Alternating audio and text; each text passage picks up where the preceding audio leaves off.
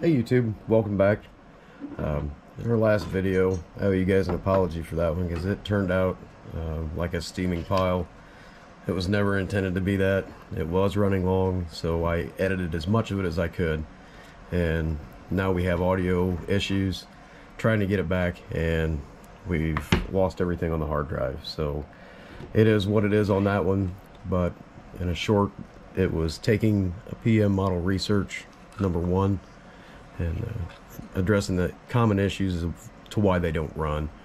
And we took 3 models and made them run, and I made you guys a promise that when the channel hits 150 subscribers, one of those engines will be given to you.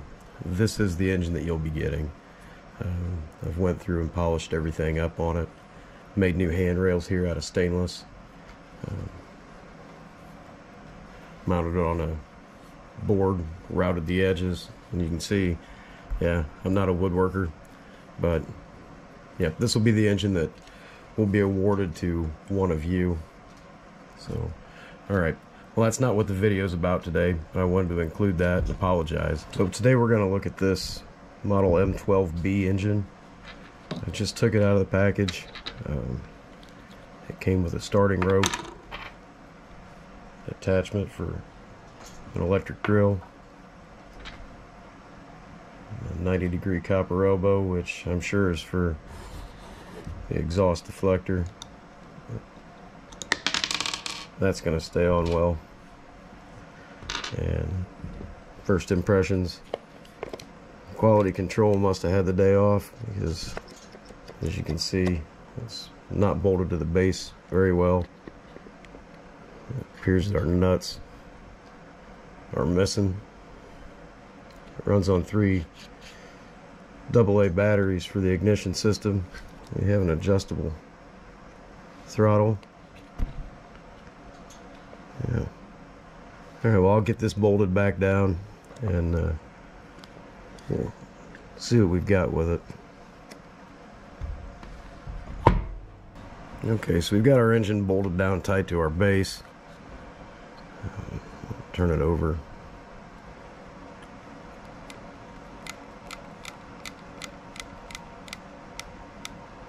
I don't know if you can see down in here.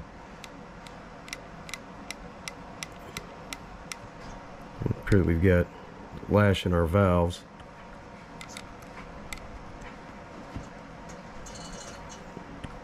You can feel a little bit of compression on it.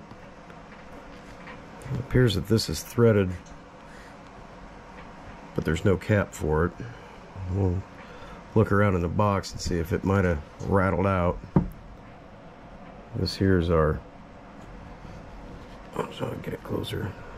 This must be our expansion tank for the cooling jacket. Our fuel tank.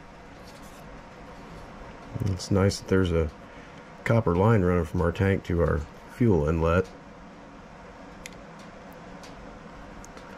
So, alright, I'm going to look in that box and see if we didn't lose our filler cap. Okay, well, there's no filler cap in that box. We're going to look at our instructions and see if it says anything about crankcase lubrication. I don't know if you guys remember the H75 Holt engine, but yeah, we looked at theirs. And we'll get a look at this here. So it's 1.6 cc's, a 13 millimeter diameter piston. I imagine a 12 millimeter stroke.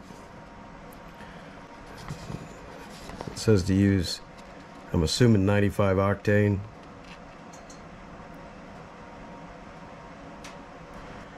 Add no more than 4 milliliters of lubricating oil to the crankcase. So we'll put 4 milliliters of straight 30 weight down into the crankcase.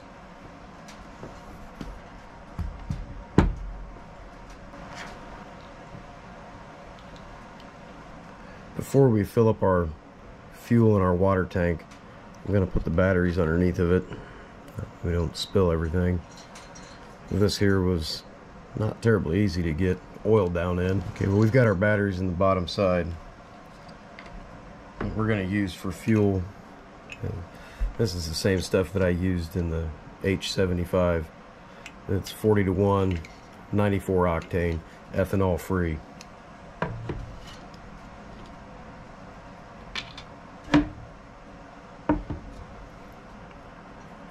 We're going to start with 6 milliliters of fuel into the fuel cell.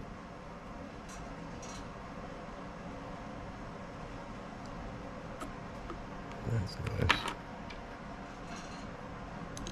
Put our cap back on. We'll fill up our water expansion tank.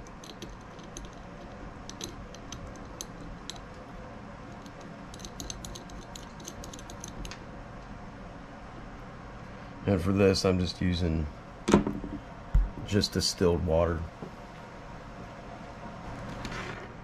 Alright, well, we've got our water hopper full.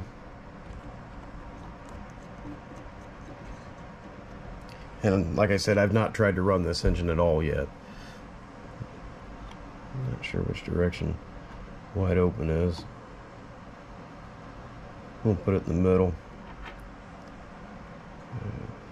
Probably started using the drill attachment. And I don't know if you guys can see the little prongs right here. Those pins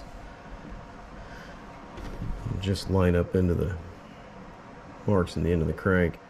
We've got a notch for our rope, so we know our engine rotates this direction.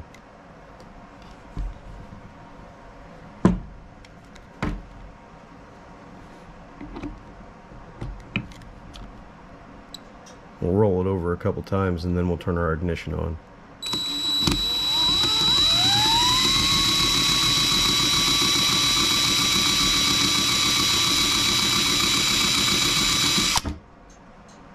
Okay. Turn our ignition on and see what happens.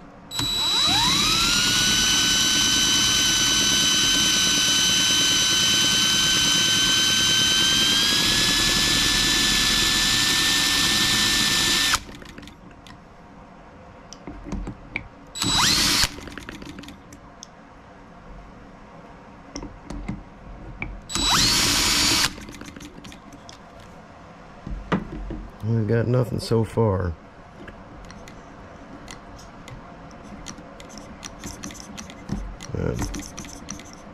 You can see we've got issues with the valve train. We've got no compression, and it hasn't even ran yet. We'll get our valve cover off and see what the problem is up there.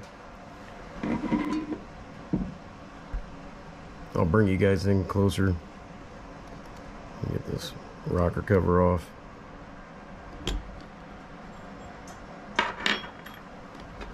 There, let me see the rocker assembly.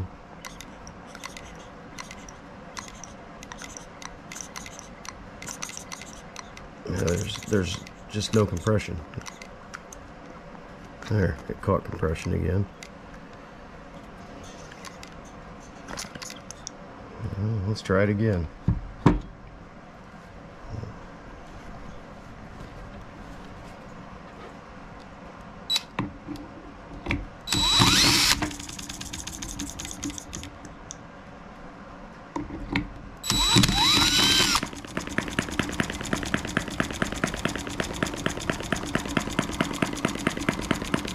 Well, it is running.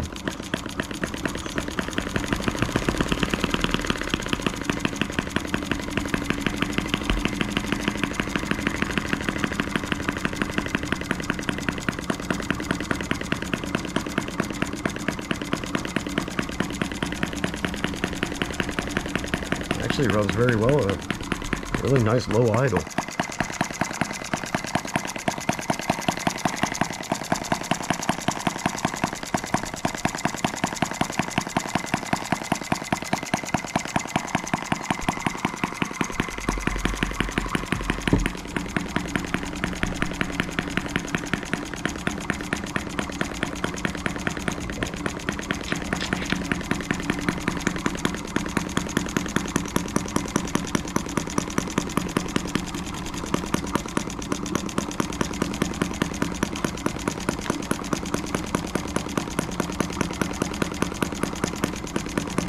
that's as low as we can get it to idle.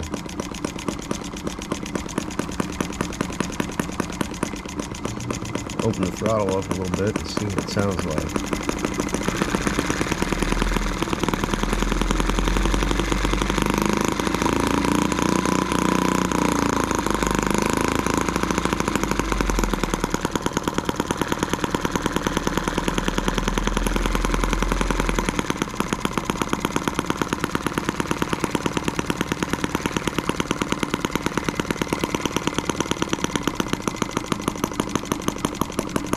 I guess we have plenty of lubrication to our cylinder because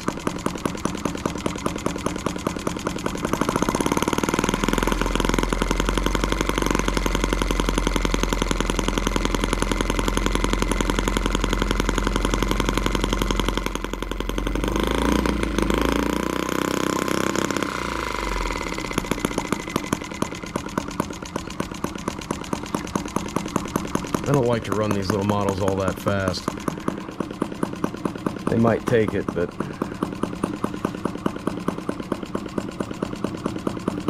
it's not running warm at all.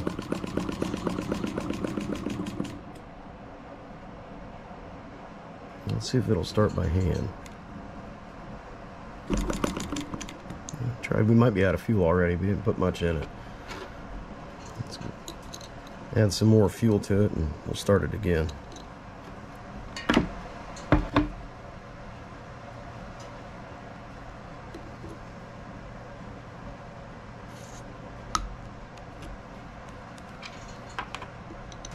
I noticed that H75, that Holt engine, that thing, that really goes through a lot of fuel. It doesn't take long for a tank on that one. But it's also 4 times bigger than this one, so.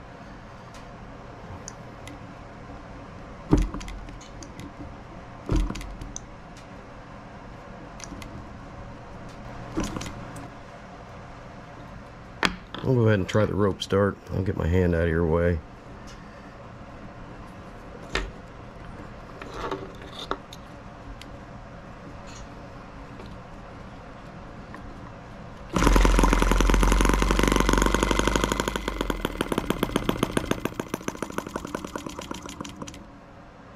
I don't know if we're running rich or lean.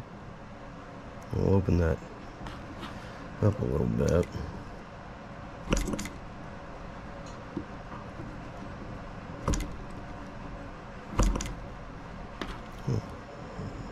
Wrap our rope around it one more time. This runs a lot slower than I thought it did because I think it fired a few times with the drill when we first tried to start it. I couldn't tell. The drill was running faster than the motor. I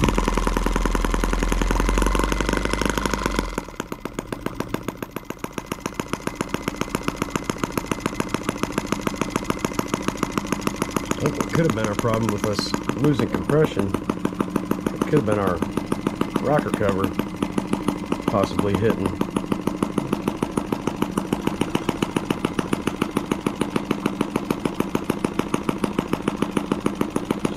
I don't feel it rubbing on anything. Judging by the way all of our screws were loose on the bottom, I don't think this was treated the best in shipping.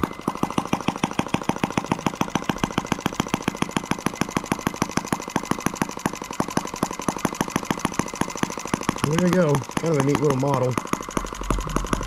We'll make another one. We'll make it actually, put it to work, have it do something.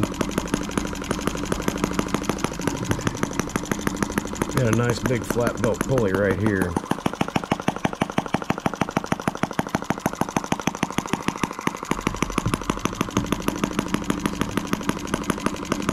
Alright. Well, thanks again, YouTube. Please remember to like, share, and subscribe. Leave me a comment down below. Let me know what you think we ought to do with this little guy here. And don't forget about the 150 subscribers. We're going to give away that polished up Sterling Model 1 solar engine. Alright, thanks again, YouTube. Bye.